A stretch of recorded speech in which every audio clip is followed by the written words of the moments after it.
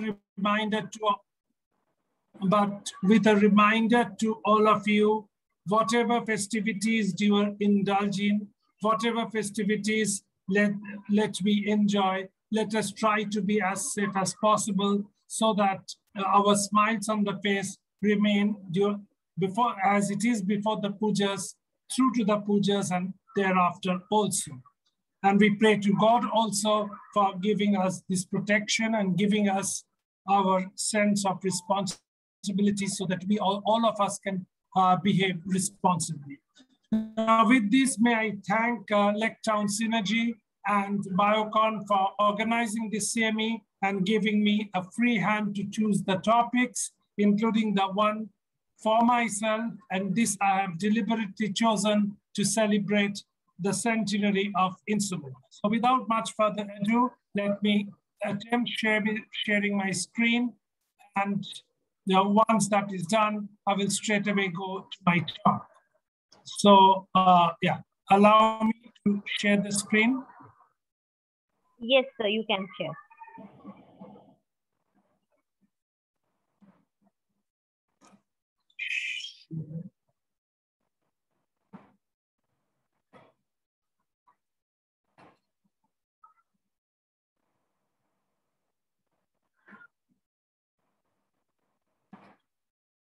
Is my screen visible?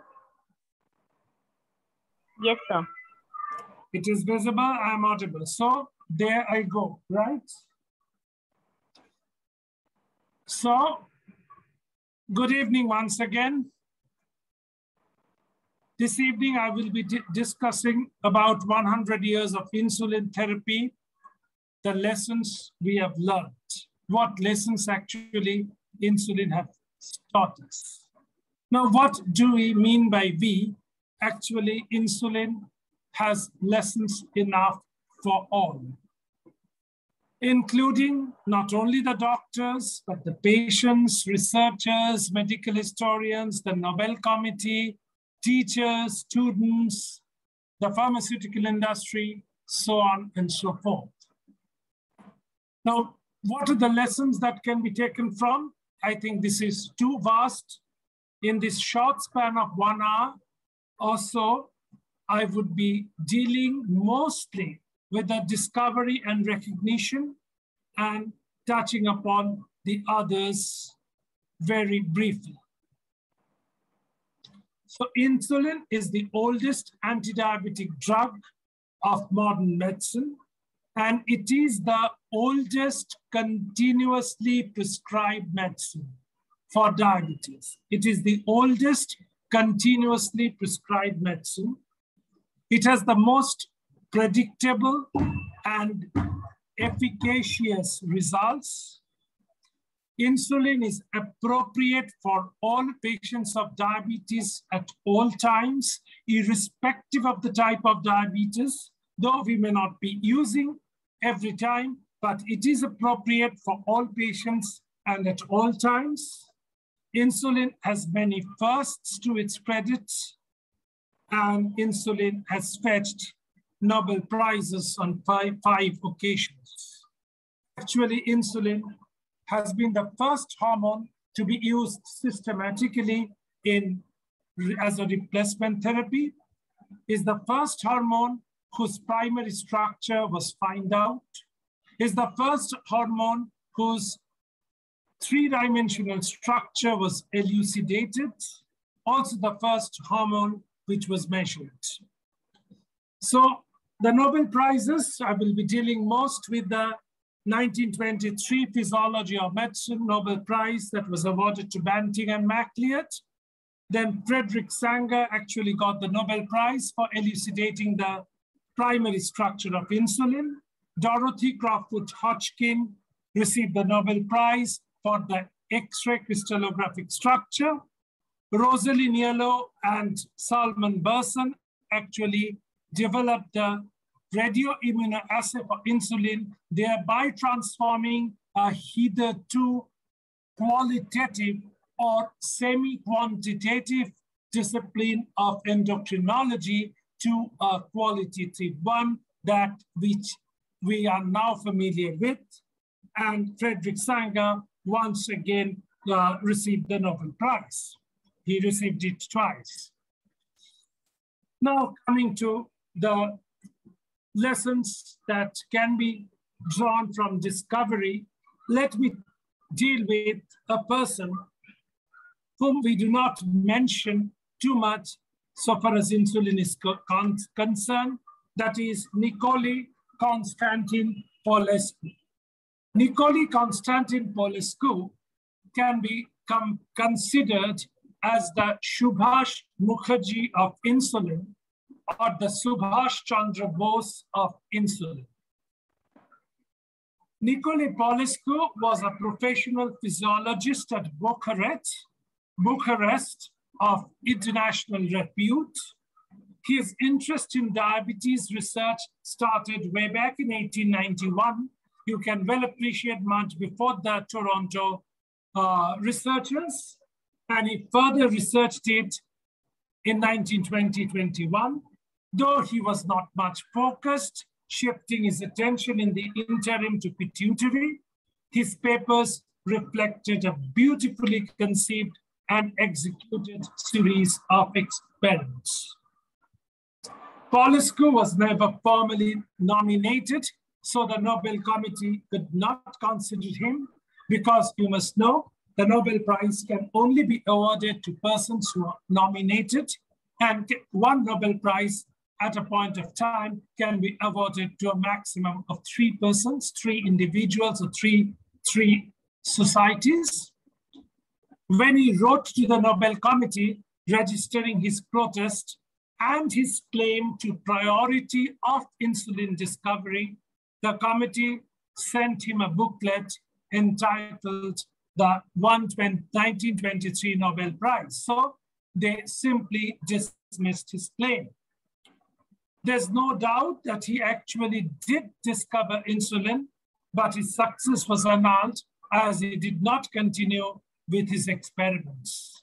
His publication appeared 5 months prior to those of Banting and Best, had a higher scientific characteristics compared to those of inexperienced Banting and Best. The publication which Banting and Best sent first in the Canadian Medical Journal and then the Journal of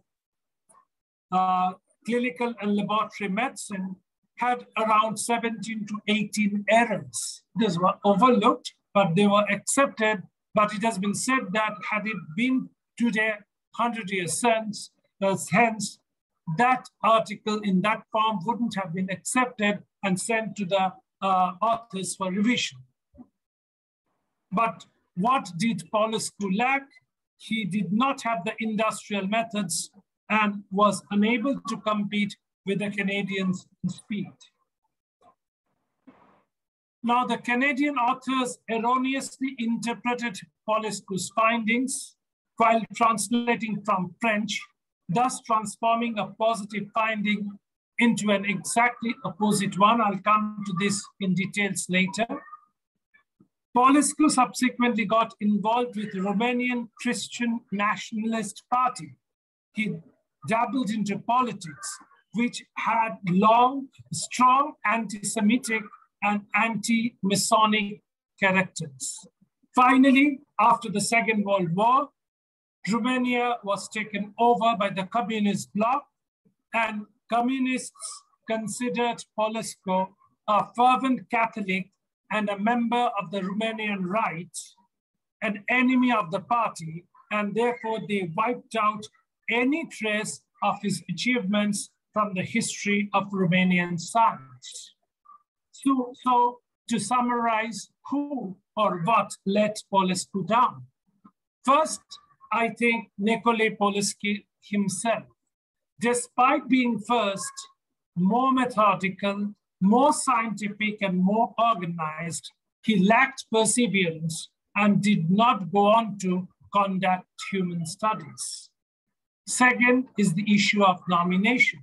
The Nobel Committee could not do anything based on the claim of Popescu himself and other subsequent researchers, because the Nobel Prize can only be awarded to those who have been nominated.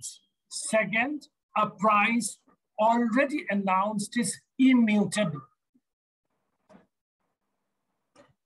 Next, Banting and Best. The wrong translation from French and opposite interpretation of Poliscu's findings by the Toronto team. Next may be the industrial support. The Toronto team sought the help of Connaught Laboratories for production in Toronto and subsequently Eli Lilly of Indianapolis for the North American market. Then, of course, the anti-Semitic sentiments of Nicolae Poliscu, and finally, the communist takeover of Romania. Now let's discuss a little bit of Banting's misinterpretation of Poliscu's findings.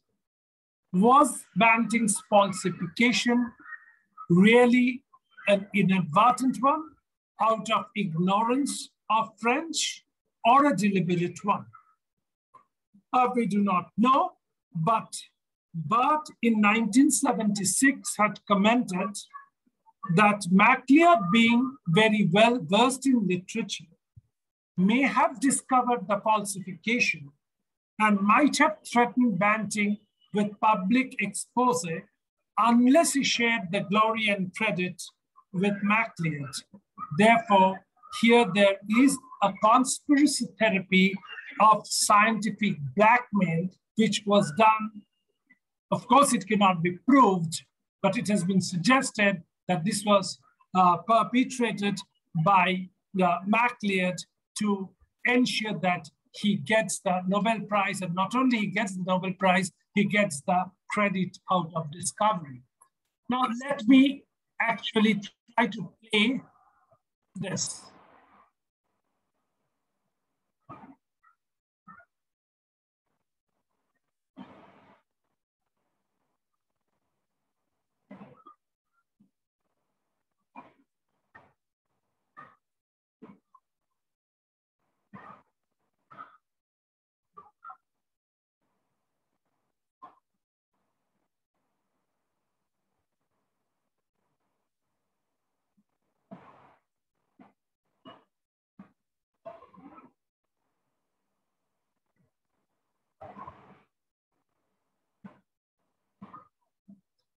Actually, this is the important sentence which was misinterpreted by Banting and Best. Best almost certainly, now this is the actually opinion of Michael Bliss, the historian, the most famous historian of this Toronto insulin discovery. Best almost certainly mistook the phrase "no plus," meaning not only, for he wrote "no bon," meaning no good.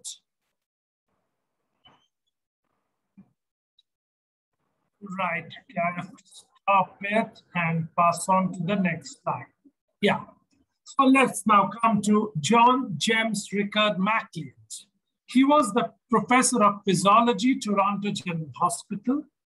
Though convinced that Frederick Grant Banting's research would go up in smoke, he gave Banting a small, disused, dirty room in his department. And in the November 21 meeting of the Physiological Journal Club, incidentally, which was also the birthday, 29th or 30th birthday of Frederick Banting, MacLeod said whatever Banting had to in his prolonged introduction and used the pronoun we throughout. Banting had no advanced degree, no honors, no publication, no experience in research or teaching, or no private practice. Banting was inexperienced as a speaker, nervous, and not very articulate, and was stunned that day by MacLeod's unexpected introduction.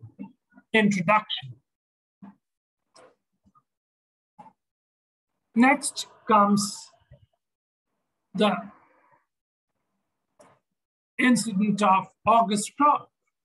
Jacques Augustin Krog, who was actually the professor of zoophysiology at the University of Copenhagen, the then most recent winner of Nobel Prize in Physiology or Medicine.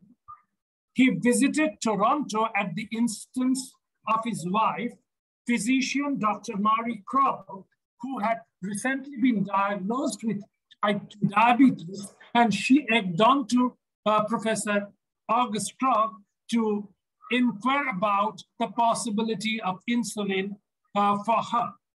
Actually, August Krog tried to come to Toronto earlier, but had to postpone because of indisposition of their son.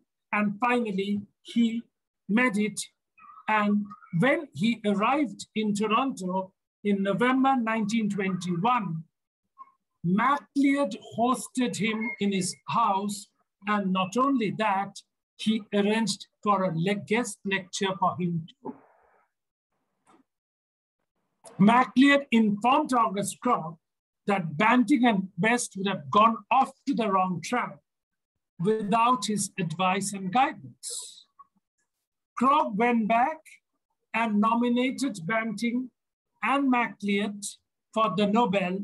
And in his nomination, Krog observed, and I quote, "According to the information I personally obtained in Toronto, the credit unquestionably goes to Dr. Banting, but he would surely never been able to carry out the experiments on his own, which from the beginning and at all stages were directed by Professor MacLeod." Mind it, what was the basis of Dr. Krog's information and opinion? It was a hearsay evidence or a hearsay information. Also mind it, MacLeod was in Scotland for the greater part of June to September 1920, when Banting and Best undertook the preliminary research. And there was just a couple of letter correspondence between them, between Scotland and Canada, nothing more than that. And it is very unusual for the Nobel Prizes to be awarded within 2 years of discovery, and that to people nominated for the first time. Now let's compare MacLeod with Banting. MacLeod was gentle, honest, a dedicated scientist, probably a little vain, urban, sophisticated, cultured, shy and reserved, and cultivated. On the other hand, Banting was a shy, unsophisticated, the ordinary country boy who hated speeches, banquets, reporters, and formal dress, and hated being interviewed to the point of being rude to the reporters. Now, when after they had got the Nobel Prize, the team was invited by the then Canadian Prime Minister. Banting went to that party with a black tuxedo and a blue pant, simply because he had forgotten to bring a matching black pant from Toronto. The meeting was in Ottawa. Ottawa was the capital from then. So he had forgotten to actually bring a matching pant from Toronto, and could not hire one because all were consumed, all were already hired for that meeting only. Fortunately, this was not noticed by the then Canadian Prime Minister, but was noticed by MacLeod. Now we can go back to November 14, 1921. Once again, the Physiological Journal Club meeting. MacLeod made a long and eloquent introduction for the subject of their research. He often used we and did not leave much room for Banting. His nervousness and lack of experience made Banting lose the battle of impressions. Now, this is the learning that we all take from insulin. So if you have to, in whatever field you are in, be in politics, be in sports, be in films, be in medicine, be in any walk of life, it is very important that you build your impression, and many things are being done on impressions alone. So cultivating one's impression for us doctors, for us teachers, for us students in our field is equally important. Now comes to the Christmas meeting of the American Association of Physiology at Yale University, New Haven. Now, in this meeting, actually, the topic was registered in the name of Professor MacLeod because he was a member of the American Association of Physiology when others are not, but all of them did accompany Professor MacLeod to the New Haven meeting. In that meeting, as I said, actually, Fred Banting did not learn from the mistakes of 14 November. He did not do his homework. And so Elliot P. Jocelyn was present in that meeting. He said, Banting spoke haltingly, MacLeod beautifully. So my advice to my students is that if you have to shine, you have to not to develop a gift of the gab, but you should train yourself to be a speaker. Banting got an indication, but he did not take hint out of it. Here also, MacLeod stole the show with his academic experience. Banting was very nervous and his presentation poor, and MacLeod came to his rescue. Now, there are two sides of the story. Fred Banting thought that MacLeod stole the show, and MacLeod and his friends and supporters interpreted that he had saved the day for the Toronto team with his rescue, with his intelligent and deft answers to the critical questions posed by, who's who of medicine at that point of time, including the fatherly Dr. Frederick Allen. So MacLeod responded fluently to the question, and though not involved in the experiments, as I said, MacLeod was in Scotland for the major part of the time. He constantly used the pronoun us, and from then Banting became suspicious. And on their way back from New Haven to Toronto, they were actually not on talking terms. And the meeting was attended by the representative of the research department of Eli Lilly of Company of Indianapolis. Next, we concentrate on the 3rd May 1922 meeting, because this probably is the most important meeting. It was a meeting of the Association of American Physicians that was held in Washington, D.C. Here, the Toronto group, speaking through MacLeod, actually announced to the medical world their discovery of insulin. Why were Banting and Best not present here? Because they didn't attend the meeting, citing the reason that they couldn't afford the travel from Toronto to Washington, D.C. Now, coming to the initial publications, in March 1922, they published their first paper in the Canadian Medical Journal, which had the name of Banting, Best and Collett, but MacLeod's name was not there in that paper. And the second paper was in the Journal of Laboratory and Clinical Medicine, which bore the name of Banting and Best. But there was much acrimony thereafter, and after that, it was decided to have the names of all the researchers in alphabetical order. Now, naming of the hormone insulin.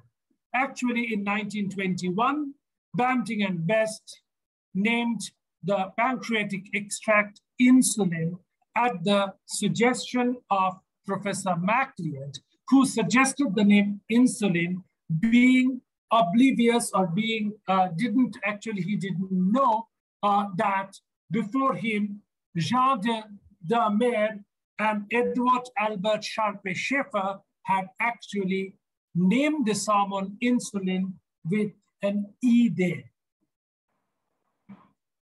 Now we come to the controversial Nobel Prize in Physiology or Medicine, 1923. In October 1923, the decision to award Nobel Prize to Banting and MacLeod was announced for the discovery of insulin. And one of the nominations, as I said, was from the Nobel laureate August Krogh, who visited Toronto and was hosted in the home by MacLeod from November 23 to 25. Of course, immediately after hearing this, Fred Banting decided not to accept the award since it was not awarded to best, but he was coaxed upon to relent and accept the award because he was the first Canadian to be receiving the award, and it was a matter of prestige for Canada and also for the medical fraternity of the Toronto General Hospital. And as you know, Banting shared his prize money with Best, and just as in one-upmanship, when MacLeod, on returning from Scotland, got to know that Banting has shared it with Best, he also telegraphed Collip at Alberta that he would be sharing his prize money with Collip, which Collip readily accepted. Now coming back to the Nobel nomination, George Washington Cryle, one of the persons who had indeed nominated Banting for the award, the professor of surgery, Cleveland, Ohio, of course, wanted to wait a while before the decision being taken. Neither Banting nor MacLeod were present at the ceremony at Stockholm on 10 December 1923. It was received by the British ambassador. At that point of time, there was no virtual award giving ceremony. Like I think December 10, 2021, it would be a virtual award giving ceremony from Stockholm, so far as Nobel Prize in Physiology or Medicine is concerned. So what's the contribution of J.J.R. MacLeod? According to Krogh, Banting was unexperienced and supervised by MacLeod. Collip involved in production, not discovery. What was MacLeod's contribution? He provided laboratory facilities, dogs, medical student in Charles Herbert Best. Actually, there was a toss of a coin between Charlie Best and Clark Nobel, who would first assist Banting. And Charles Best actually won the toss of the coin and he assisted, but for the first 6 weeks. But when it came the term of Clark Nobel, it was decided not to swap because then Banting would have to teach everything to Clark Nobel. So Best continued. Another important contribution of MacLeod is that he included Collip in the team. And probably the most important attribute of MacLeod was that he was a knowledgeable person. He was knowledgeable in literature and he was an eloquent speaker. So I think with these qualities, actually, MacLeod backed the Nobel Prize.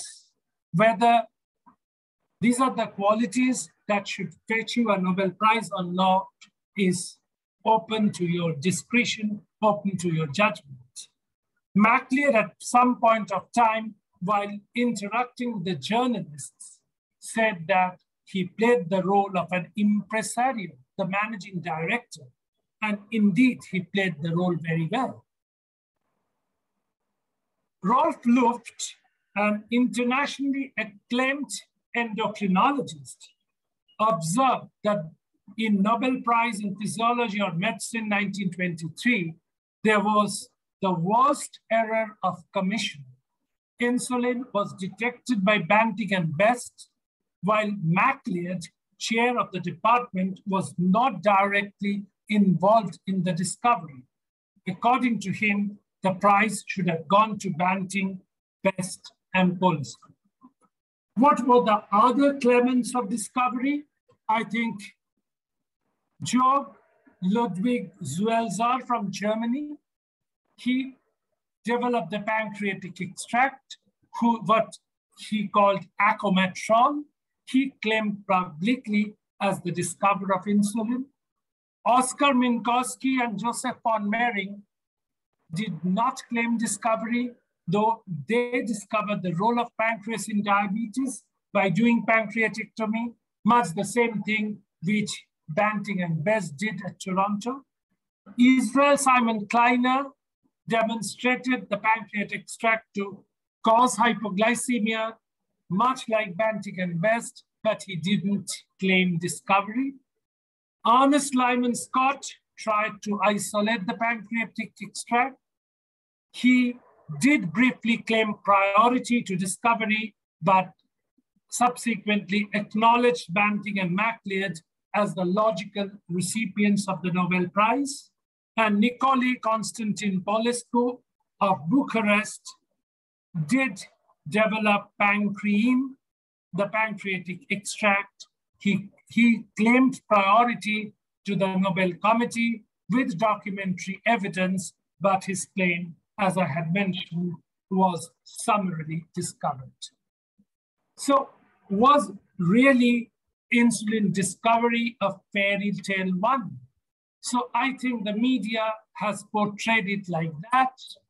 The wounded veteran, the failing about Banting, I mean to say, the wounded veteran, the failing small city doctor, the great idea late night, that is 2 a.m. on 31st October 1920. Nothing but discouragement from the establishment. At one point of time, Banting wanted some salary, more jobs and more laboratory space. To MacLeod, he denied, and he said, so far as you are concerned, I'm the University of Toronto. Then Banting said, okay, if you don't give this by tomorrow morning, I would be going away to some other institute like the Rockefeller Foundation. Then MacLeod commented, you want to go to the Rockefeller Foundation, but they are winding up the diabetes clinic, diabetes department at the Frederick Allen. Will they support you? But eventually, MacLeod did relent, and he provided him with the necessary experimental animals in space, and also arranged for some sort of remuneration. Only a young student helper, grinding poverty, disturbed romantic life. At that point of time, he was really having a very bad romantic relationship with Edith Rohr, his girlfriend, who actually was very cut up, very annoyed that he has left his practice in London and is doing research, dabbling into research without any money. And she also actually had returned the engagement ring, which actually Banting used to wear it in his chain of the watch. Finally, of course, they broke up when he received the Nobel Prize. It was now Edith Rohr's turn to approach him for marriage, but at that point of time, Banting declined. Imaginative experiments under the worst conditions with primitive equipment, and then the brilliant, spectacular success. But in reality, it was nothing of that sort, as has been portrayed by the media and also in certain literature. It was indeed a team effort. Banting developed the research idea, and in collaboration with Banting, collaboration with Best, made most of the experiments and surgeries. Best collaborated with Banting. Mind it, Best, who started as a student assistant, became a collaborator, not only an assistant, a collaborator of Fred Banting, a comrade in arms, standing with him through thick and thin, through the phase of discovery of insulin. MacLeod provided the laboratory and scientific guidance through all research steps. He had an active role in the final steps of isolating and purifying insulin, not only through his suggestions, but his very important suggestion of involving James Bertram Collip, the boyish-looking young 29-year-old professor of biochemistry of the University of Alberta, who was visiting on a Rockefeller Foundation fellowship on a sabbatical to Toronto. So Fred Banting had the idea.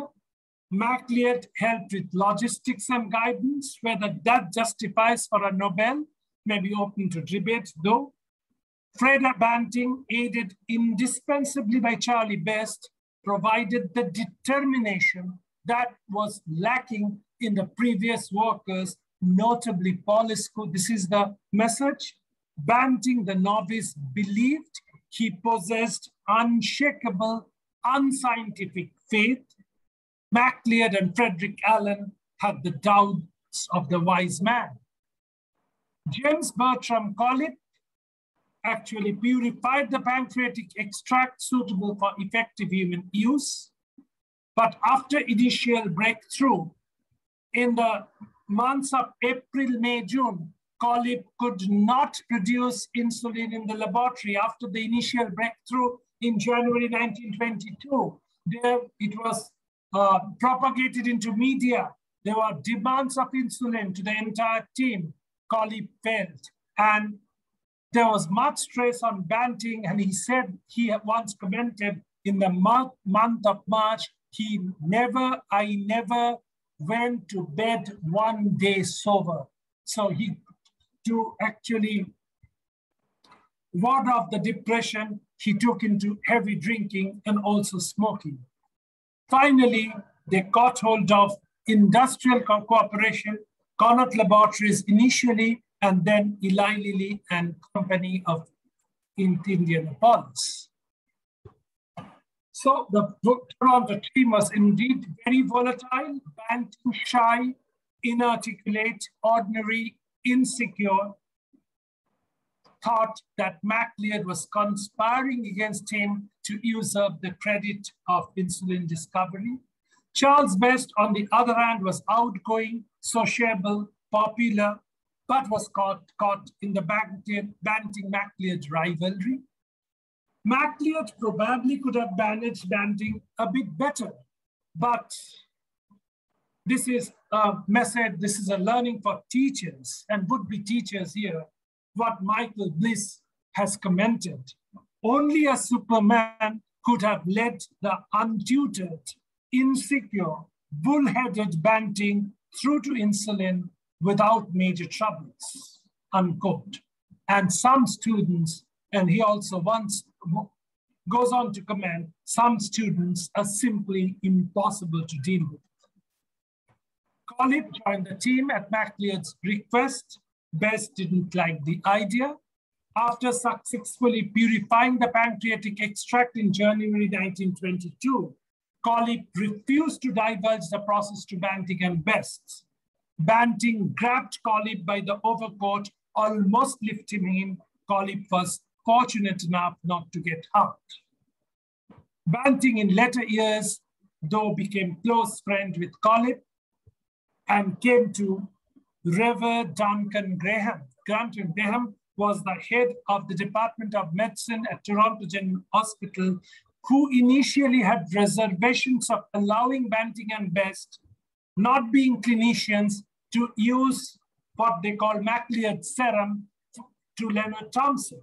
But later he revered Duncan Graham as a father substitute. His hatred for MacLeod, however, did not diminish, nor did MacLeod's dislike for Banting wane, only that he refrained from discovering insulin discovery while being asked back at Aberdeen. He joined as the Regius Professor in Aberdeen, Scotland. Now, such was the hatred. There are two incidences I tell you. When MacLeod was leaving Toronto for Scotland, in his farewell dinner, Not only did Banting didn't attend it, authorities to place a chair and keep it empty. And when MacLeod was boarding the train at Toronto, he was rubbing his shoes. Somebody asked why he was doing that. He said that before leaving, I want to rub all this dirt of Toronto out.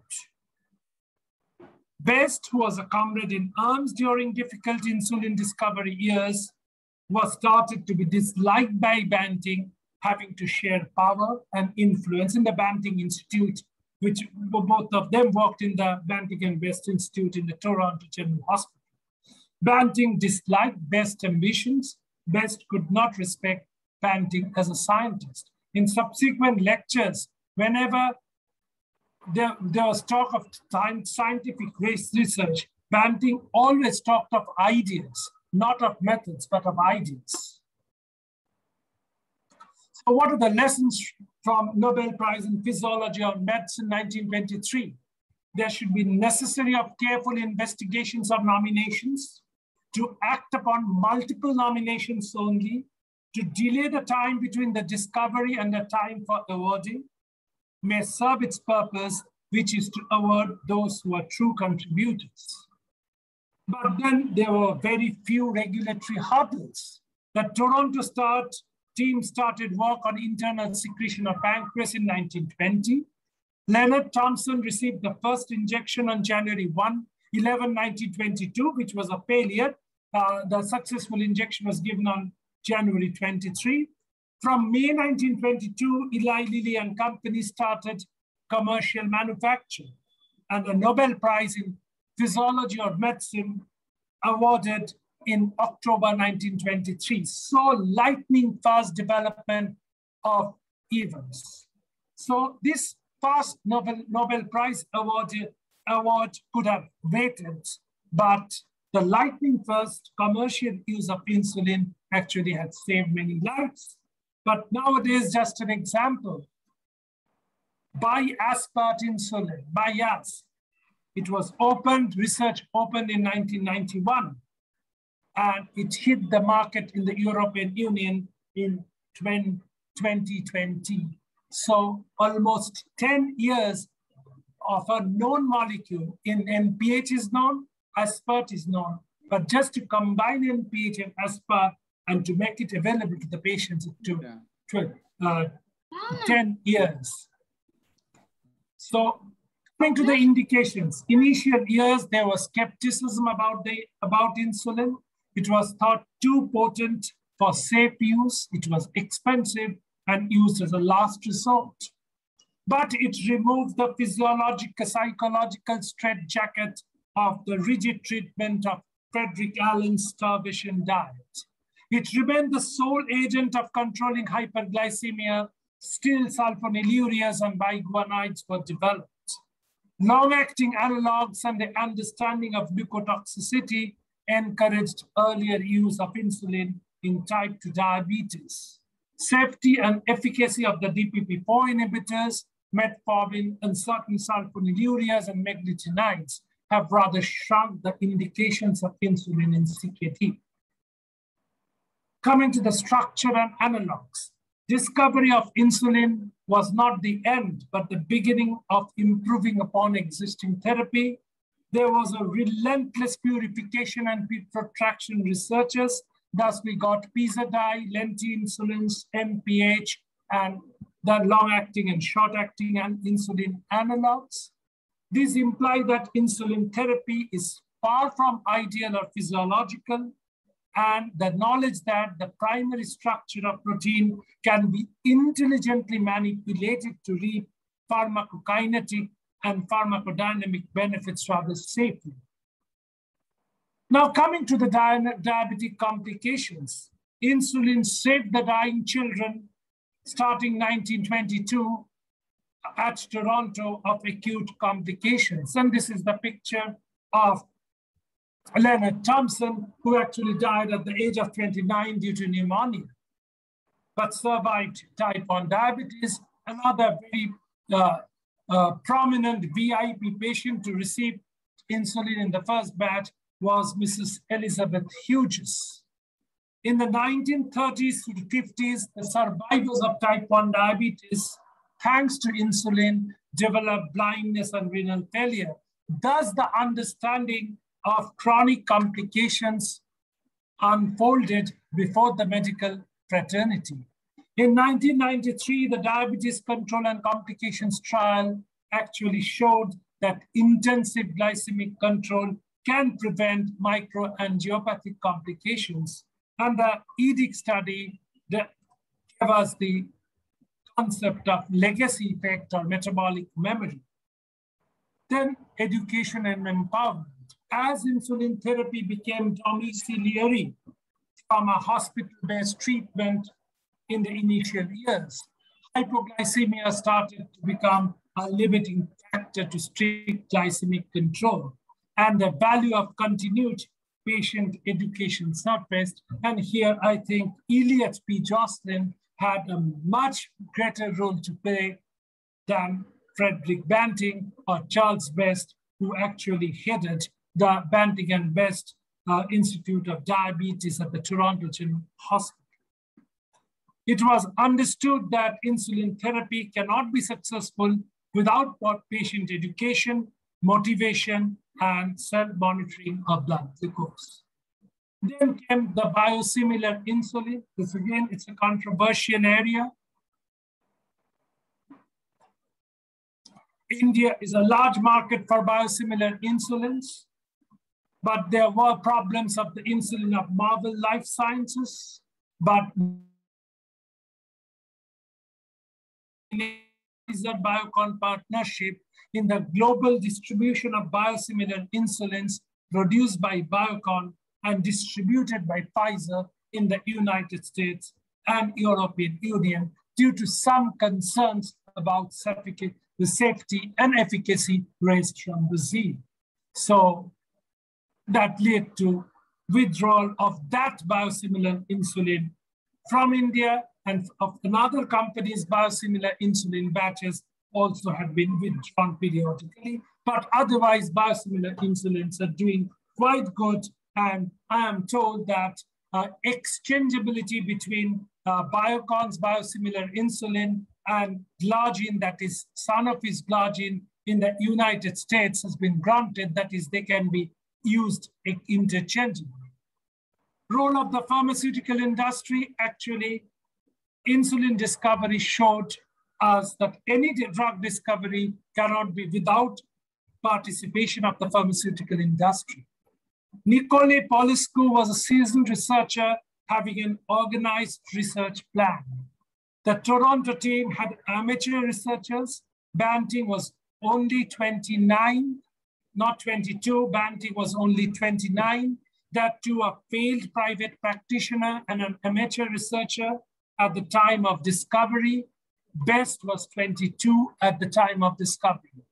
They worked with primitive equipments, produced insulin that was weak, contaminated, or ineffective, while Polescu resigned, stating that human experimentation would require a lot of money. The Toronto team, after many frustrating failures in the spring of 1922, tied up with Eli Lilly. While in the beginning insulin is provided to the select Eli Lilly doctors, the insulin aristocrats. In 1923, G.H.A. Clews, minded the pronunciation is Clews, boasted of Eli Lilly's capacity to produce insulin enough for the civilized world. Mark the word of the research director. For the civilized world. They never bothered about the rest of the world. You just imagine, and they are now almost all but exiting from direct marketing in the from the Indian market. Eli Lilly and Novo Nordisk focused on insulin, and they are still in the field till date, maintaining global prominence. Novo Nordisk has the largest global market share of insulin to the tune of around 55%. Pfizer messed up with inhaled insulin as well as injectable insulin. The Pfizer-Biocon tie-up for providing biosimilar insulin to the world was a short-lived honeymoon, like the honeymoon phase of type 1 diabetes. That shows perseverance rather than gimmickry pace. Modes of delivery devices, we have a lot. Mind it, inhaled insulin has gone away with the wind. Injectables are the best.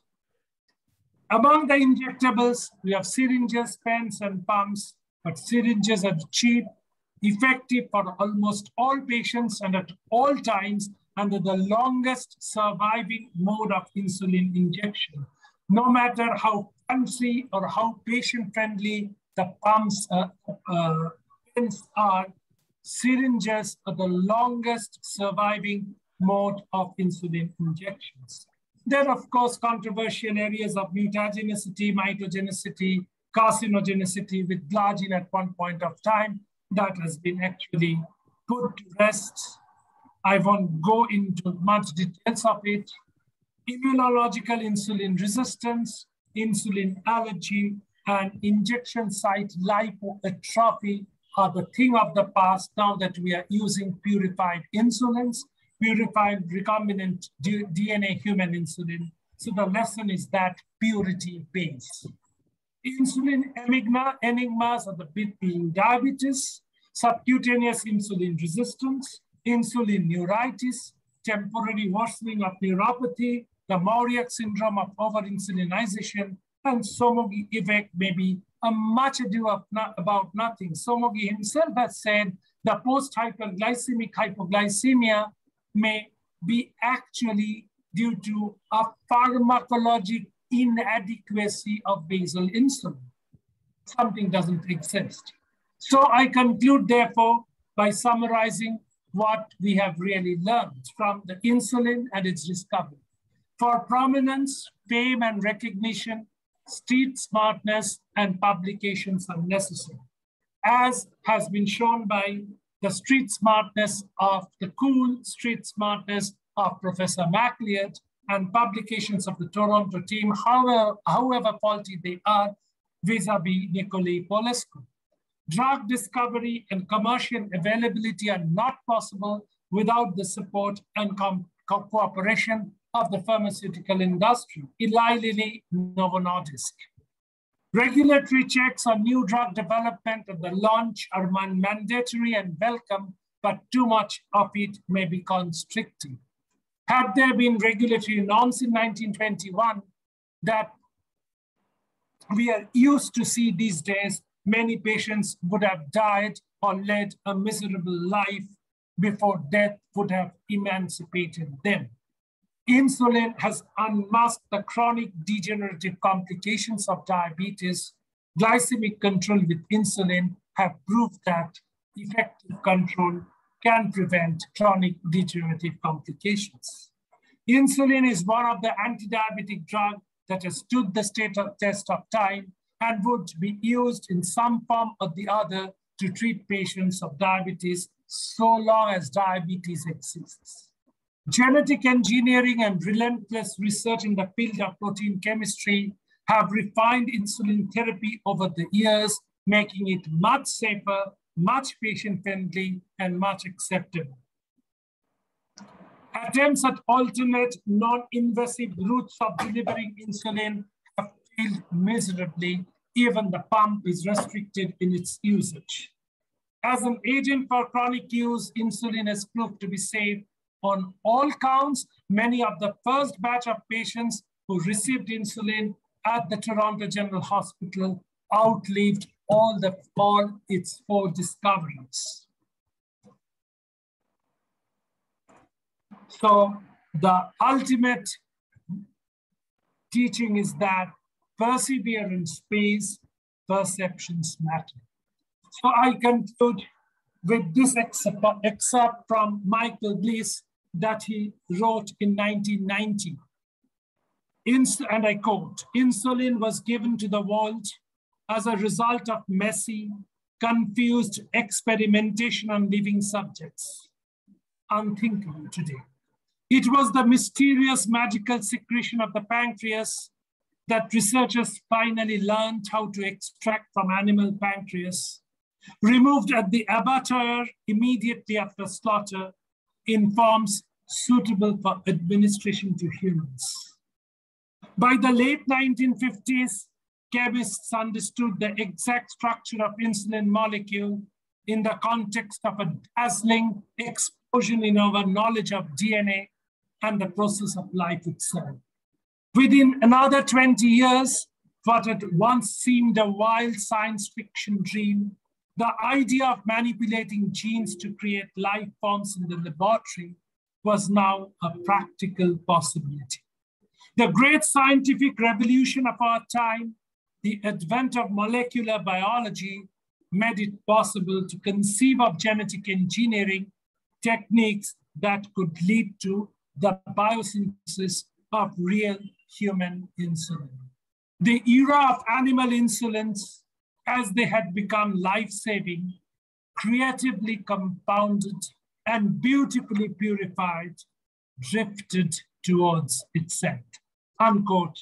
So this is actually the flame of hope, which is lighted in front of Banting's house, which is converted into a Banting Memorial at London, Ontario. It was lighted in 1989 by Queen Elizabeth, the head of state of Canada, and this flame will be extinguished only when a cure of type 1 diabetes would be available.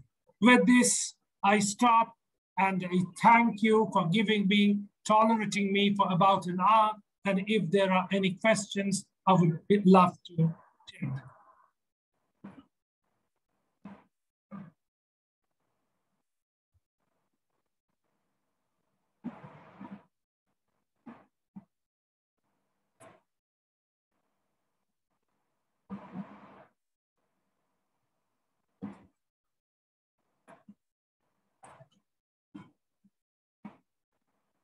I think there are no questions on chat box. The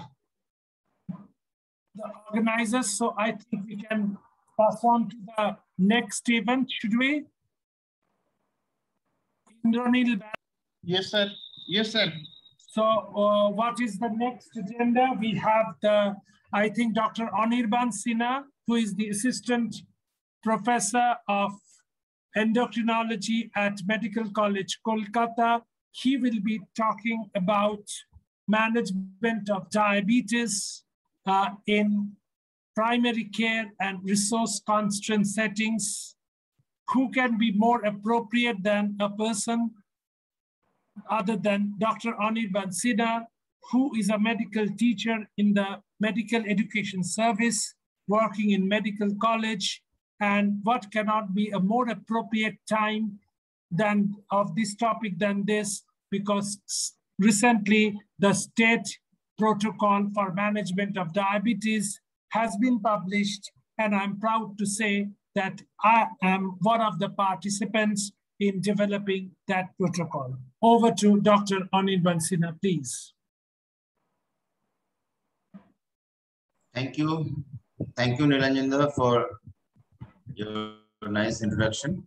Today, the topic is the state protocol is not honestly included in my talk. So what I will discuss is the understanding of the glycemic variability in the Indian perspective, because we take a higher amount of carbohydrate diets and those things which can affect our dietary pattern and the glycemic variability more than the standardized protocol. So I will highlight on that part only, because it has a very broad perspective of managing diabetes in Indian protocol. So I will highlight that part only to cut short my lecture, and I can answer the questions if anyone asks for it.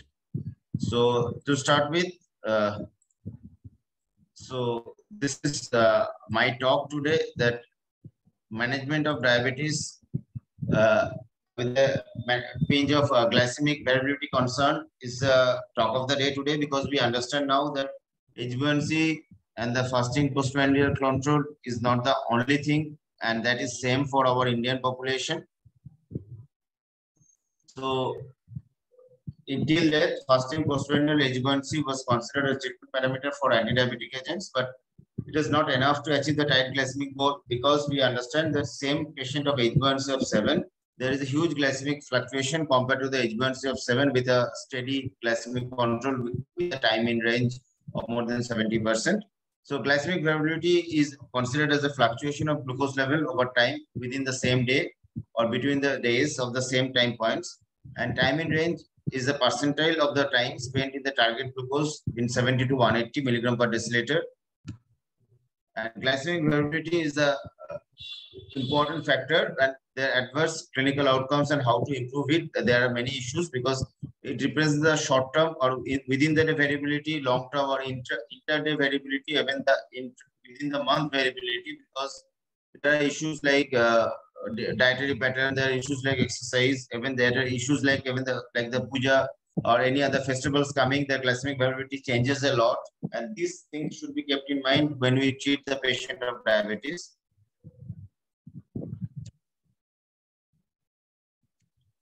And there are limitations, as we understand, with the HbA1c, and growing evidence of glycemic variability was significant.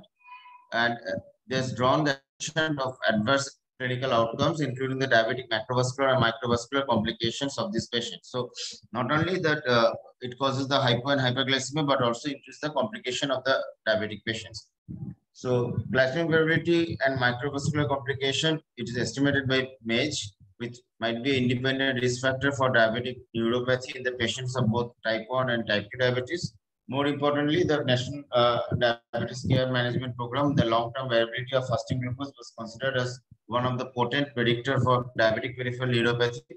And similarly, HbA1c variability was independently associated with severity of cardiovascular autonomic neuropathy, and glycemic variability involves the long-term visit-to-visit HbA1c variability independently associated with risk of retinopathy and nephropathy. So both HbA1c as well as glycemic variability itself predicts the peripheral neuropathy as well as nephropathy and retinopathy as well. So the complication is huge. And hypoglycemia is the major independent therapy to the diabetes, where HbA1c widely used as a measure for mean glycemia. And glycemic variability is the important target for hypoglycemia prevention and management in diabetic patients treated with insulin. So this glycemic variability and mortality also has an important association. A number of the studies verified that glycemic variability was not only associated with risk of related complications and hypoglycemia, but also simultaneously related to the incidence of mortality. So this again shows the importance of the glycemic variability in these patients. So there are means to look for, you can go for CGM, which classically detects the glycemic variability, continuous glucose monitoring, which detects the glycemic variability and helps us to reduce the glycemic variability as well as hypoglycemia. Insulin analogs, like long-acting analogs like glutec and others, where longer acting duration of insulin have a lesser glycemic variability. So is any gliflozins, which improves the glycemic variability. So is the SGLT2 inhibitors. They have also shown studies in different that glycemic variability is less. And regarding diet and exercise, low carbohydrate diet, as we commonly do not take. Even Indian diet is huge carbohydrate. So if we can cut down our dietary carbohydrate in Indian perspective, so we can also reduce the glycemic variability in these patients. So we can go for low glycemic index food. We can also reduce the glycemic excursions, can be reduced by food orders, or you can take the fatty meals maybe in the first, so that it deters the absorption. So it fluctuation and peaks of the glycemia is less. Exercise in the fasted and postprandial state after breakfast not to be done in the fasting state. Decrease the glucose excretion, and aerobic and eccentric exercises also reduce the indices of glycemic variability. So these are the non-pharmacological measures to reduce the glycemic variability in these patients. Dietary intervention in Indian perspective is very important. We should go for a low carbohydrate, high fat breakfast, which is sometimes difficult for understanding. But if you we can get this time. and sufficient to reduce the postprandial hyperglycemia and improve the glycemic excursion. Low glycemic index foods can minimize the blood glucose fluctuation, and lower glycemic index foods also able to actually reduce the glycemic variability and promote the fat oxidation. An effective dietary intervention has been potential to achieve the food glucose probably by influence the glycemic variability. Now coming to the exercise, which are not pharmacological measures, exercise training like the resistance exercise, aerobic exercise, or combination of both has a very important role in the reducing the glycemic variability or oxidative stress. Respiratory muscle training decrease the glucose levels and glycemic variability in the patients of type 2 diabetes in the reference studies. And frequent interruption of prolonged sitting with a 3 minutes light intensity walking breaks or every 15 minutes improves the nighttime glycemic variability. So you can practice this in a real life scenario in the long sitting hours, like the IT professionals, we can advise these things. Similarly, 2 weeks of both high intensity interval training or moderate intensity continuous training were similarly effective in lowering the glycemic variability as well as endothelial damage. So if the patient can do for moderate intensity continuous exercise, we can go for high intensity interval training can equally be effective in these patients. So this is the conclusion of glycemic variability, that it has been identified closely associated with risk of adverse clinical outcomes and provides a better predictor for such complications. With the availability of CGM in the clinical practice, the assessment of glycemic variability become not only possible but also required. CGM was frequently superior to continuous subcutaneous glucose infusion and could guide individual therapeutic changes to reduce the glycemic variability, hypoglycemia, or CVD. Glycemic variability correlates with the oxidative stress and erythrocyte membrane stability, emphasizing a participation of pathogenesis of related complications. So, all this perspective, the glycemic variability is very important to control. So, my talk ends here. I understand because the slides provided and the discussion was not done properly with me. So, the whole aspect of the Indian management of diabetes could not be done today with my small time of talk. But we can answer and discuss this in the discussion situation. Thank you very much. Thank you, Dr. Sinha, for your quite crisp and brief talk. I had talked for 1 hour, so I think this after my talk, your talk has been refreshingly short and succinct. Now, may I ask you one question, since we are dealing with this Indian perspective and resource constraint settings, when it comes to basal insulin. Glargine, we all know, is the gold standard basal insulin. But in the peripheral health institutions, if glargine is not available, how do you still believe place NPH vis-a-vis glargine for basal insulin support? See, in my understanding, the glargine has been available widely. The generic glargine has been available widely even in the peripheral health centers. Even so, NPH, on the other hand, I find myself that it has been less commonly available as isolated NPH. As a premix analog, it is available. Actually, you are actually going through what we are having in the medical colleges. But if you go to the state protocol that we have suggested in the up to the say situations where below the subdivisional hospital in the primary health center, there won't be any insulin. In the secondary health center or district hospital, if there is basal insulin, it will be NPH only. Glargine would be kept very restricted, unlike in the medical colleges. That's what I am seeing. Yeah, I understand your point, but as I've seen with my friends working in the periphery, in the hospitals, may not be the primary health centers, but other places, they prescribe more glargine than the NPH. And honestly, the availability of NPH is very limited in the periphery, if you write, and if the patient cannot get it outside unless it is provided by the government. So availability of NPH is a concern at present.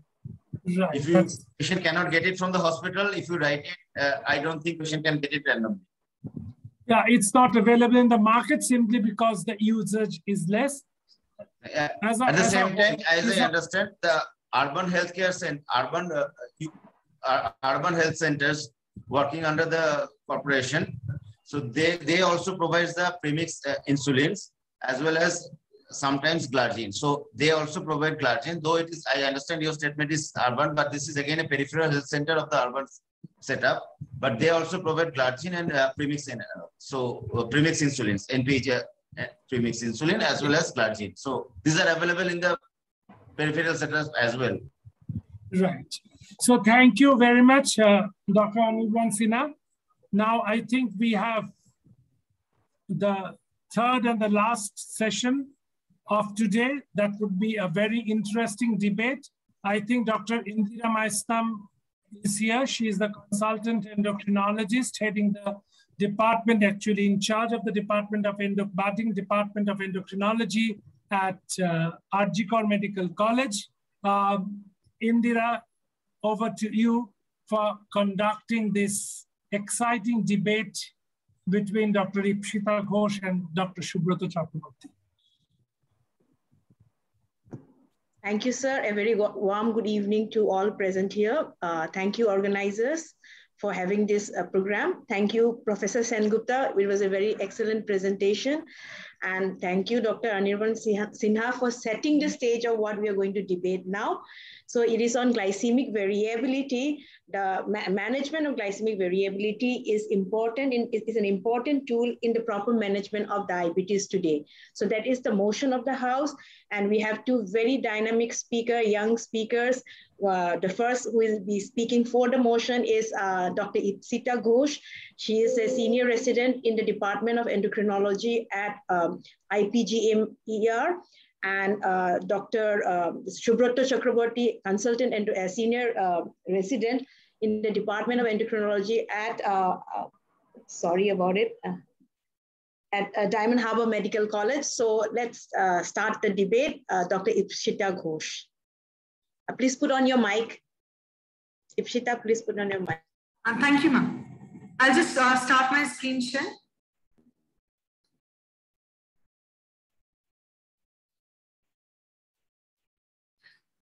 So thank you, ma'am. Thank you for the kind introduction.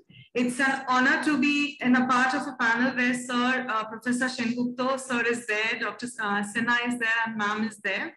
And Subroto is a very dear colleague of mine, and sharing the same platform with him for this debate is a very big opportunity for me as well.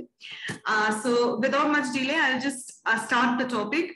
I am for the motion that glycemic variability management is essential today for proper management of diabetes.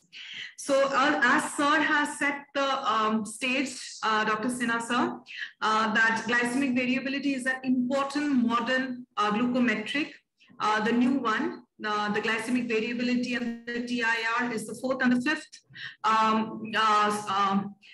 part of after fasting PP and HbA1c, the modern glucometric, which is essential for the management of diabetes nowadays. And why is it so? That is my first part of my topic.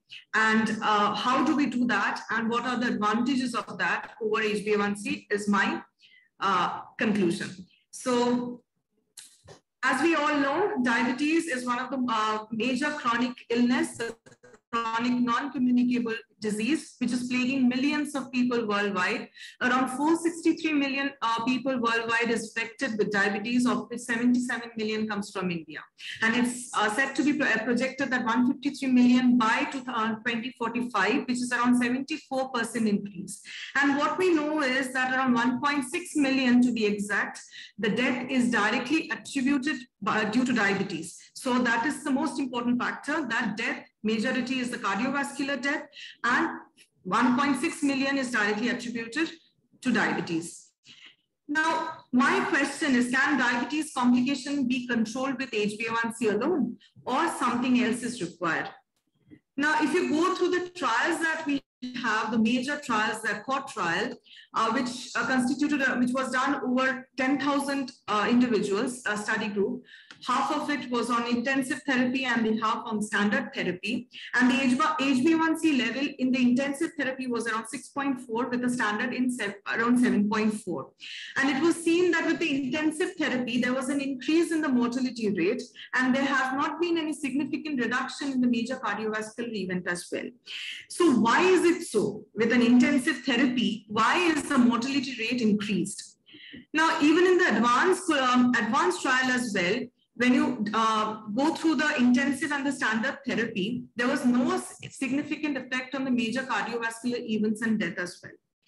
We all know that the microvascular complications have an improved effect, but not the major cardiovascular complications and death.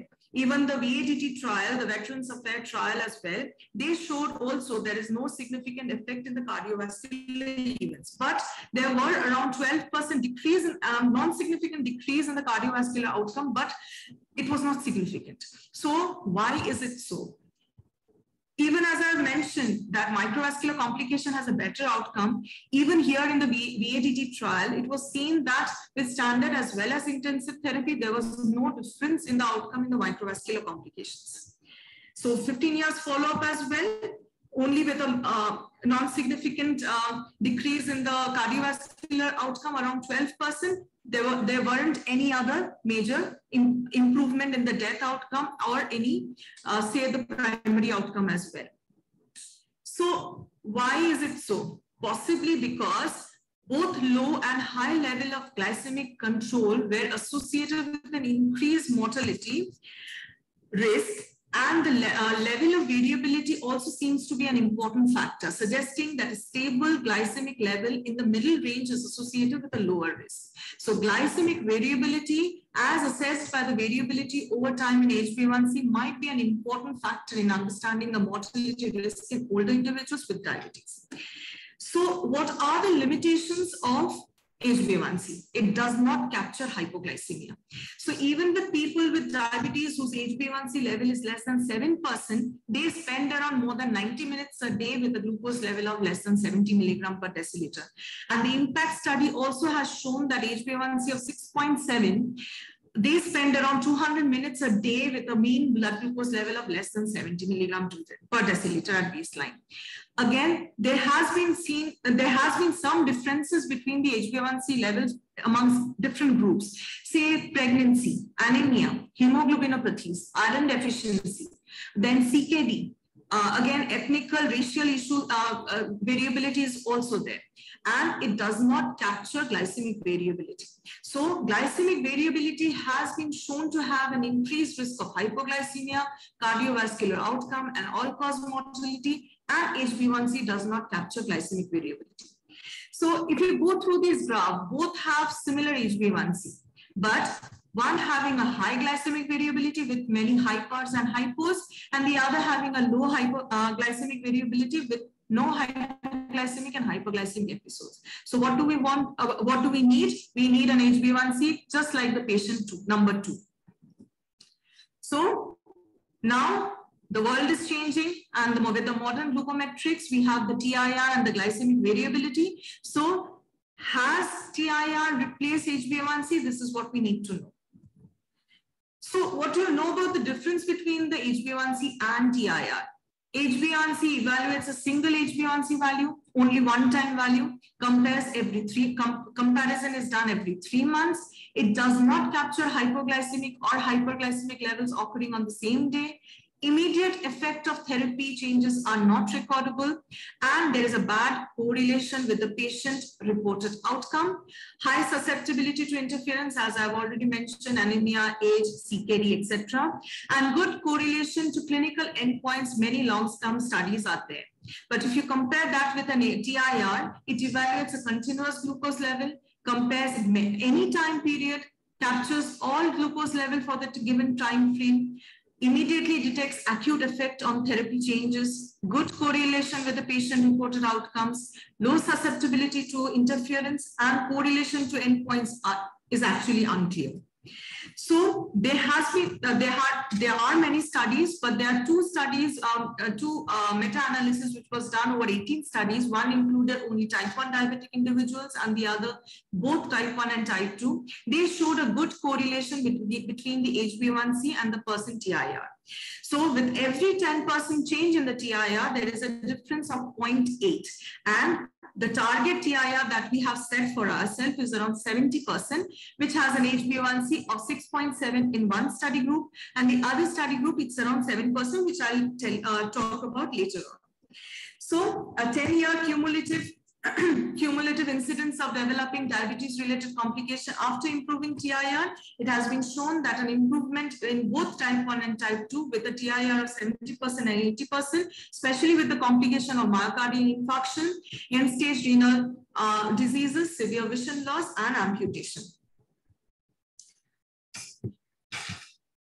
So again, I am asking the same question. Can diabetes complication be controlled with HbA1c alone? Or we need glycemic variability in that. So if we reduce only the mean glucose level as shown by the graph A, the incidence of hypoglycemia is more. But if we change the mean glucose, lower the mean glucose level as well as the glycemic variability, the chances of having hypoglycemia is less. Now, if you talk about incidence of hypoglycemia with a wider fluctuation or a higher fluctuation in glucose levels, it's seen that the hypoglycemia incidence is more with when the standard deviation is more than 30 milligram per deciliter or having a higher fluctuation of the glucose level. And it has been also seen that there is an increased apoptosis with an occasional high glucose levels or high spikes. But with a patient with a constant level of high blood sugar level or normal glucose level, the apoptosis is not that high. This observation was done with seen on human umbilical vein endothelial cells with different concentration of glucose were done, and after 7 to 14 days there has been some amount of detachment which was stained and later analyzed, and we see that with the more fluctuation there is more apoptosis. So why is it so? With increased spikes there is increased oxidative stress, endothelial damage, and inflammatory reactions. Now, both the short-term and long-term glycemic variability will lead to glucotoxicity and lipotoxicity with an increased FFA, which leads to oxidative stress, epigenetic changes, endothelial dysfunction, and microangiopathy. So what we know is that incidence of micro and macrovascular complication increases with the fluctuation of fasting plasma glucose, as well as Sir had mentioned that with an increase in the fasting plasma glucose level or the variability in the fasting plasma glucose level also, we have seen an increased incidence of neuropathy as well. And if you go about, talk about MACE or MAGE, that is mean arithmetic glycemic excursion. With a higher MAGE, elderly AMI patient had significant higher cardiac mortality and incidence of all MACE, which was in 1 year follow-up group. And also there is lower survival rate in elderly patients with acute myocardial infarction when the MAGE is significantly increased. And if you talk about the renal dysfunction as well, there is a percentage change in the ACR, EGFR as well, with an so renal dysfunction progresses faster with an increased fluctuation of blood glucose level. Again, the Alzheimer's disease as well, the risk of Alzheimer's disease also increases with the fluctuation of blood glucose level. Along with that, the SD and the MAGE increases with age. So we need to focus on these patients to reduce the glycemic variability as well. Now, if you go to this picture, has 1,000 meanings. So a CGM, if you look at a graph of CGM, it has got one picture talks about 1,000 things at one time. So, which is not possible with an HbA1c or a single fasting or a PP level. So HbA1c reflects an average level over 3 months, and self-monitoring of blood glucose or the SMBG cannot detect an unexpected hypoglycemia or hyperglycemia. So what does the ADA guideline 2019 declare? That CGM also has an important role in assessing the effectiveness and safety of treatment in subgroups of patients with type 1 and selected patients with type 2. And who are those? those having hypoglycemic unawareness, and those having frequent hypoglycemic episodes. So these patients, CGM is required 100%. So what are the key parameters that we look into? That is the mean blood glucose level over 24 hours. That is the standard deviation, the mean amplitude of glycemic excursion, the MAGE, TIR, that is a percentage in target glucose level of 70 to 180, fasting, postprandial, area under the curve, that is when the blood glucose level is higher than 180 within 3 hours of meal, and AOC over the curve of our blood glucose level less than 70. Now, again, a CGM graph. If you look at this graph, this patient is having a hypoglycemia at around 3 a.m. And again, patient used to have a peak after breakfast, after lunch, and after dinner. And the after lunch peak was modified after with the inclusion of a post-meal walking, and which has decreased the peak. And we see that after the post-dinner, there is another peak, which we can modify the medications by giving medications at that time so that the peak is reduced. So with a CGM, we can properly manage a diabetic individual. So again, as I have already mentioned, that a picture speaks 1,000 words. So this is a picture showing the time in range and a CGM, an ambulatory glucose profile. And what if you talk about the guidelines, I'll just cut short. The target range for type 1 and type 2 individual is 70 to 180. For pregnant individuals is 63 to 140. TIR target should be 70, as I have mentioned. But for elderly patients and patients at risk, it should be less than around 50%. Again, TIR has been associated with a decreased risk of microalbuminuria if your TIR is under control. So 10% decrease in TIR increases the risk of retinopathy progression by 64% and incidence of microalbuminuria by 40%. And also the incidence of retinopathy decreases with an increase in TIR in all the ranges between mild, moderate NPDR and BTDR. Technique one. If you talk about the carotid intima media thickness as well, as TIR increases, the risk of abnormal CIMT also decreases. And as I mentioned before, there were two studies, one with Beck and the other by McMahon. In Beck, it was only on type 1 individuals, and McMahon had done it on type 1 and type 2. In type 1, 70% TIR correlated with 7% HbA1c, and a TIR of 70% was around 6.7 by McMahon. So an increase of 10% in TIR corresponds to a decrease of approximately 0.5 to 0.8% of HbA1c. So as I've already mentioned, it has got an increased mortality. Glycemic variability has got an increased mortality, increased incidences of retinopathy, microvascular complications, and nephropathy, increased cardiovascular death, and obviously there is increased amputation as well. Mainly, there is an increase in the hypoglycemic events as well, and cognitive derangement is also there with a large glycemic variability.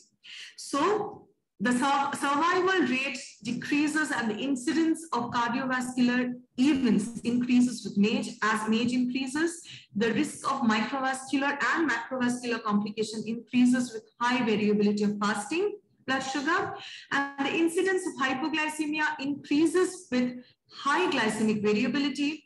Glycemic variability indices like the standard deviation and the MAGE also increases with age. So we need to focus on elderly individuals, and there is a risk of apoptosis as well with an increase in glycemic variability. Risk of kidney failure, Alzheimer's disease also increases with glycemic variability. So glycemic variability must be managed. Thank you. Thank you. Thank you, Dr. Ipshita, for wonderfully presenting important points so convincingly. Now, I think let's go to the against the motion, and Dr. Subroto Chakraborty will be speaking against the motion. Dr. Subroto.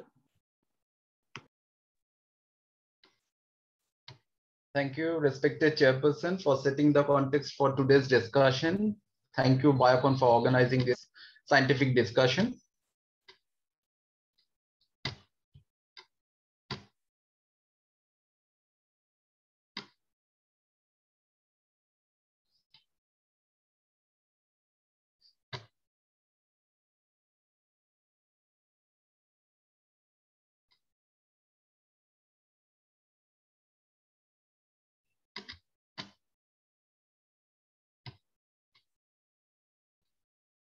Yeah. So what was the context of this discussion? The glycemic variability management is essential today for proper management of diabetes. Now mark these words. We have included the words essential. We have included the words today. So we need to be backed up by both science as well as practicalities. Now, before coming to any conclusion, let us address these 5 questions that would make things easier and clearer. So are practical validated indices or markers available in this arena? Is there unequivocal evidence linking glycemic variability to poor outcome? Is evidence available at our disposal that minimizing the same would lead to improvement in outcome? Now, does knowledge about glycemic variability automatically lead to better decision making? And how practical it is to perform or advise performance of glycemic variability in routine clinical practice? Now, this is a comprehensive yet not exhaustive list of the glycemic variability indicators, most of it arising from the CGM data and some directly measurable from the serum. Now, these can be classified according to time or amplitude, or according to short-term variability data or long-term variability data, or according to this gentleman Rodber, they can be classified in 4 distinct types, clubbing all these aspects: amplitude, timing, and other clinical characteristics. Now, this exhaustive list, multiple classifications have made things confusing and often intimidating, especially if we understand that despite the various formulas offered, there is no clear consensus on the gold standard method for measuring glycemic variability in routine clinical practice. Not only this, the calculation involved behind developing these indices is complex, and the interpretation is not so simple and straightforward. Not only this, these parameters are plagued by multiple issues, such as it is difficult to assign any biological relevance to them, since each of them was based on tracing some individuals with diabetes, and for some indices there is no normal range available. So until and unless you have the normal range, how can you make an informed decision? Now, standard deviation is probably the most used in this index in a routine clinical practice, but even it's not infallible, because it simply assumes that glucose measures are normally distributed or follow a Gaussian pattern, which unfortunately is far from reality. Even mean amplitude of glycemic excursions has been criticized on multiple aspects, but most importantly, it's operator dependent. It depends on sampling frequency, and there is ambiguity as to where and when peaks and nadirs begin and end. Even the serum-based markers such as 1,5-anhydroglucitol as a marker of glycemic variability, it works wonderfully well when the blood glucose is below 180 milligram per deciliter, but allow the A1Cs to shoot above 8%. It is plagued to multiple problems. So simply put, we do not have any validated markers, no gold standard, but have only a complex and confusing array of glycemic variability indices. So the impression is likely to be erroneous. And if the interpretation is erroneous, how can you consider it essential in routine diabetes care? For glycemic variability to be useful in clinical practice, these parameters need to be easily obtained and easily interpretable, which unfortunately is not the scenario nowadays. Now, coming to the next question, does glycemic variability always lead to poor outcome? It's uncontrolled glycemic variability linked to poor or progression of micro and macrovascular complications. Now, Dr. Ghosh has shown us multiple data linking glycemic variability to the progression of micro and macrovascular complications. But is there something more that is there something more to the story? Let us see. Now, most of these data came from small-scale observational studies, and few or no randomized controlled trials have been conducted in this regard. And in these trials, definitive evidence on hard clinical outcomes remains scarce.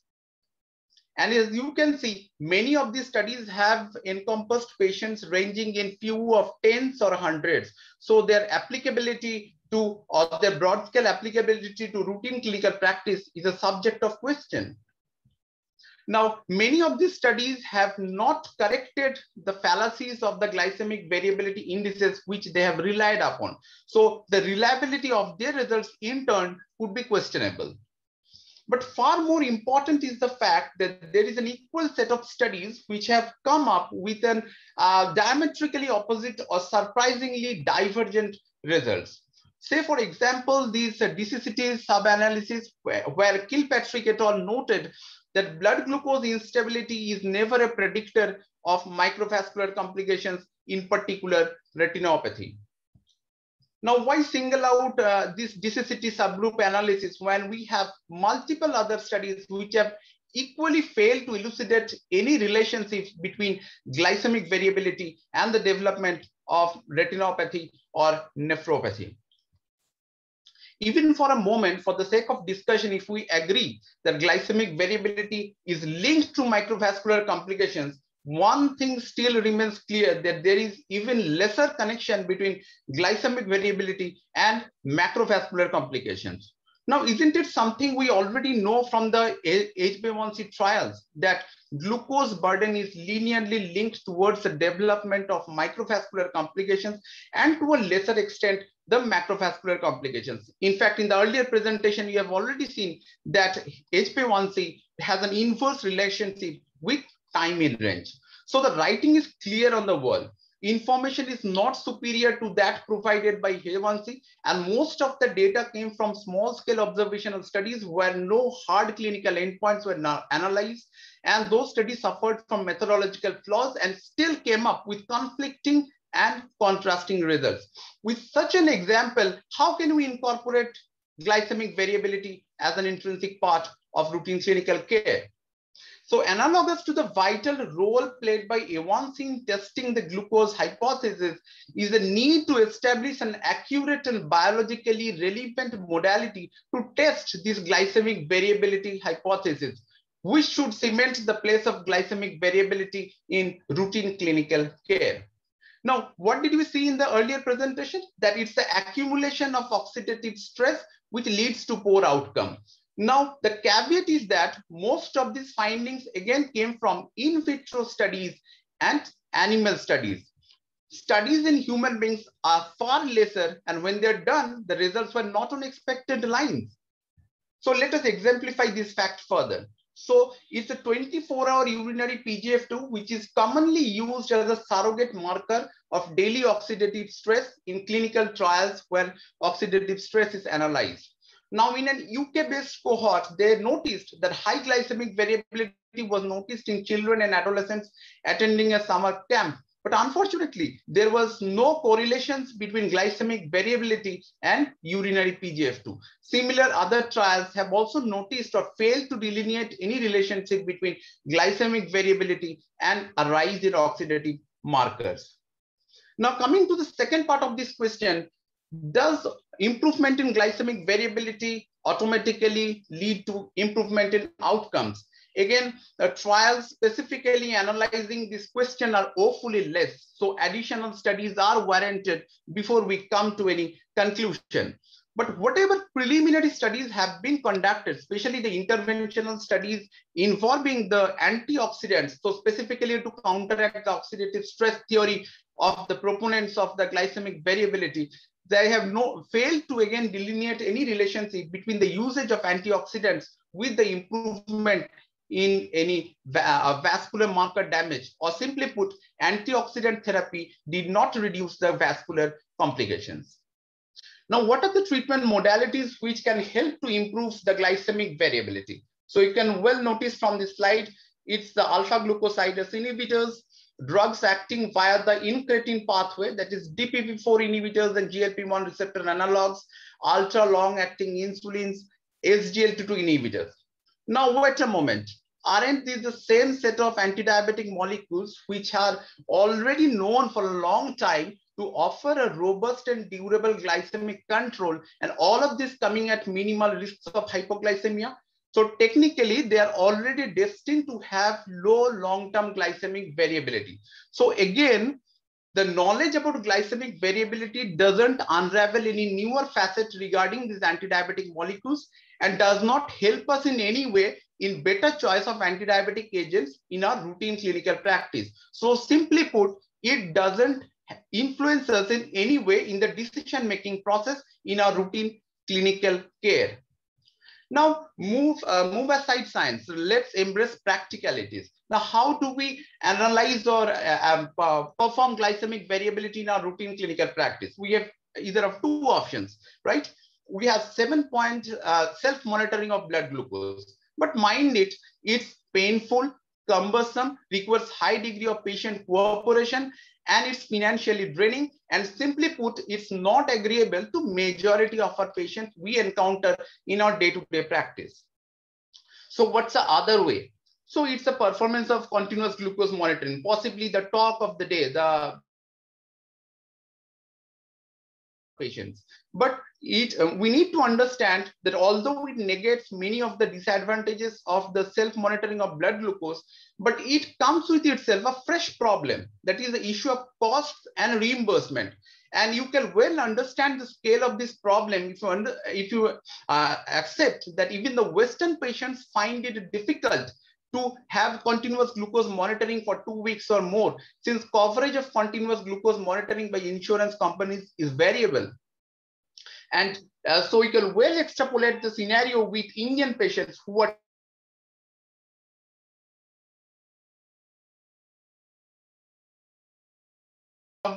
regarding the affordability, we have seen it's quite difficult. Now, what about accessibility, right? This continuous glucose monitoring is, this modality is mainly available for the patients hailing from the Tier 1 cities, metropolitan areas, and not accessible to patients from rural background. Now, to put things into perspective, majority of the new onset diabetics, the recent explosion in new onset diabetics, come from the rural background. So those patients who require this modality the most, these patients do not harness these advantages. So either this modality is inconvenient to most of our patients, or they're unaffordable or inaccessible.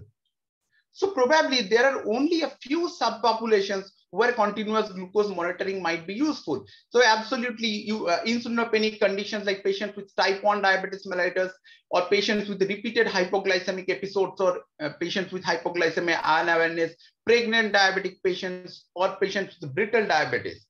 But other than that, we need to understand that there are no practical validated markers currently available to analyze glycemic variability.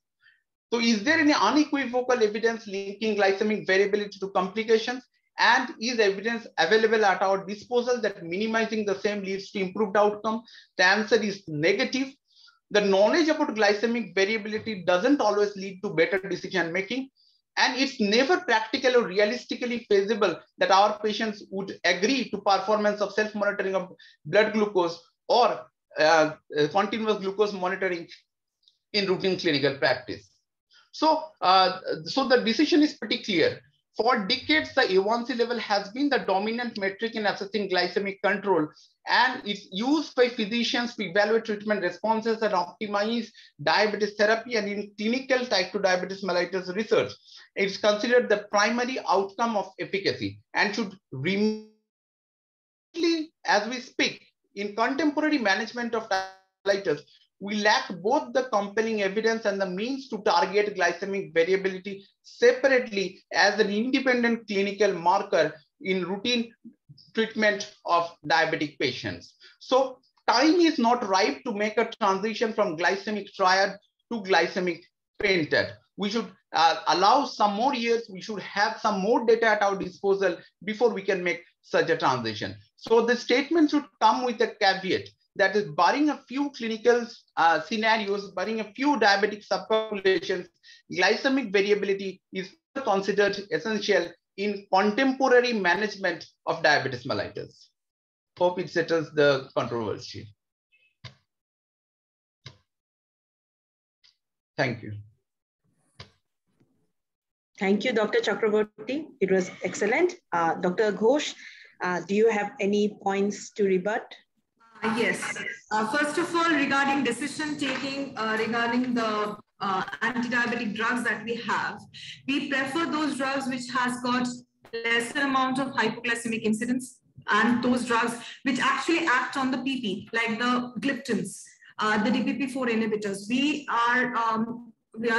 Indians or the Asians have more amount of DPP-4 enzymes, and we take lot and lot of carbohydrate-rich meal and alpha-glucosidase inhibitors. All these drugs act on PP so that it doesn't cause an increase in the excursion, glycemic excursion, that is a postprandial excursion.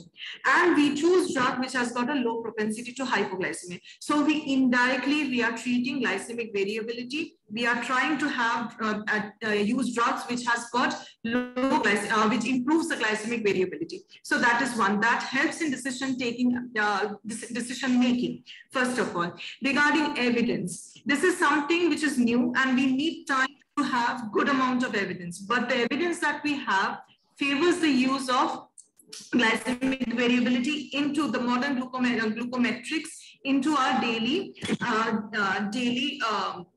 care.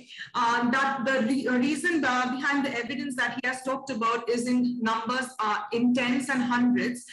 The majority are in tens and hundreds because this is something new, but there are studies which included thousands. For instance, the DCCT trial that he was mentioning, the progression of the retinopathy, which is by 64%, and microalbuminuria, which is by 40%, they included 1,000 individuals, little more than 1,000 individuals. And obviously, they had that evidence that TIR helps in a decrease in the progression of the microvascular complications. And indirectly, if we see that the major macrovascular complications that we had in the previous STAR trials, that is in the intensive group in the ACCORD, ADVANCE, and the VADT trials, it is seen that with an intensive therapy with an HbA1c of less than 6.4% or around 6.4%, there is no major advantages, or the incidence of macrovascular complications like the death is more, possibly because hypoglycemia even some more. This is the thing that we see is with an HbA1c of less than 7, the hypoglycemia incidence is more and the time in hypoglycemia is more. So we need to take those individuals and see whether they have the HbA1c level in the lesser range as well as the glycemic variability in a lower range, like low glycemic variability with a lesser amount of hypoglycemias. So this helps in decision taking. And as I've already mentioned, because it's cumbersome, it's impractical, yes, but 7-point SMBG that we say, 1 week 7-point SMBG every 3 months will suffice, at least for the time being. Later on, possibly we'll get a better machine or a better needleless machine which will help us, and possibly a cheaper option which will help us later on. But for individuals, as he has mentioned, Dr. Subrata has mentioned, that those with brittle diabetes, with those having hypoglycemic unawareness, repeated episodes of hypoglycemia, in pregnancy, those with type 1 diabetes having high fluctuation of blood sugar levels with repeated episodes of decay, they need to be monitored with a CGM. Again, he had mentioned that regarding the oxidative stress, the study that I mentioned, it was on umbilical endothelial cells. So actually it's human, something which has to do with human.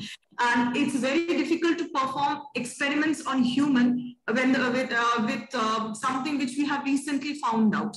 So I'll say that it may not be essential for all of us because we come from a low and middle income country where we cannot give a SGLT2 inhibitor and a DPP-4 inhibitor to every individual.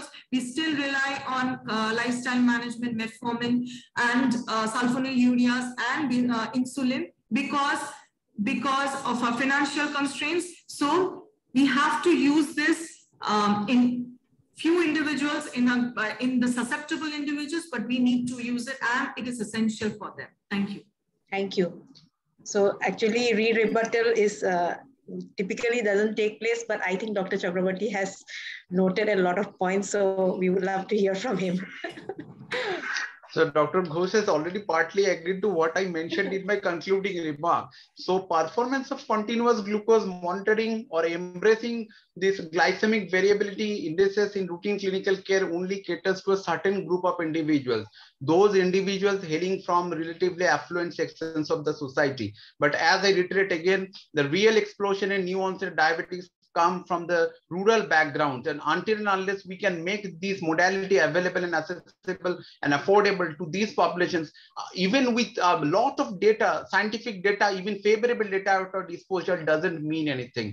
So having data in the positive format doesn't mean anything if it doesn't transform the lives or the treatment care of patients we interact in our day-to-day clinical practice. So what was the premise of this discussion is essential today in contemporary diabetes management.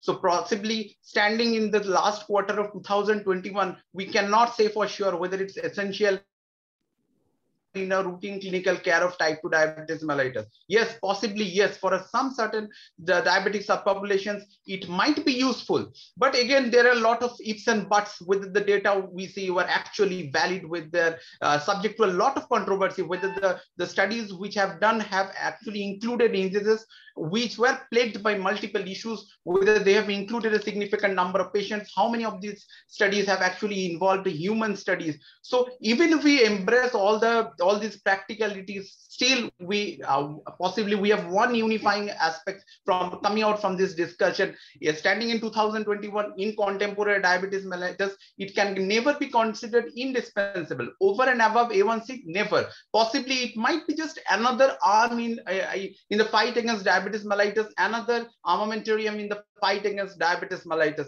But it can never be considered as something which cannot be done or with. So thank you, Dr. Chakraborty. The debaters have been excellent. I have nothing much to add, but it is true that we have come a long way from measuring glucose in urine to the measuring the blood glucose to HbA1c and further on. The reason we are having this debate is that it's true that HbA1, there are limitations with the measures we are having today, and we need to improve on what we have. That is the glycemic measures we have. At the same time, it is also true that the measures of glycemic variability have a lot of metrics. We don't know which would be the best metric. We are flooded with data and information. We'll have to use it in the right way. We need more evidences of the effect of the glycemic variability, hard outcomes of the effect of the glycemic variability on hard outcomes like the renal and everything, renal, cardiovascular, and others. Yes, we need to improve on the measures we are having today, but the wide scale applicability may not be possible at this time, and this will evolve. So we think the data on glycemic variability will evolve, and you are budding endocrinologist, and I think in your time it will evolve all the more. So thank you, everyone, and back to Professor Sengupta for his comments. Thank you.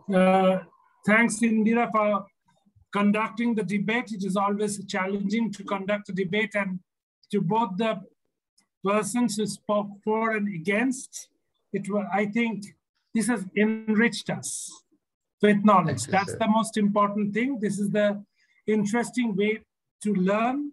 So thank you all. Also thanks to Dr. Anirban Sinha, who I think has left the meeting by now. And this was a festival webinar, so we are all in the festive mode. So let's enjoy our festivities and stay safe, stay healthy, enjoy your puja holiday days. Till again we meet for some other program. And I thank Biocon and Lake Town Synergy once again for facilitation and giving us the platform. Good night, all of you. Good night. Thank you, sir. Good night. Thank you, sir. Thank you. Thank you, ma'am. Thank you. Thank you. Good night.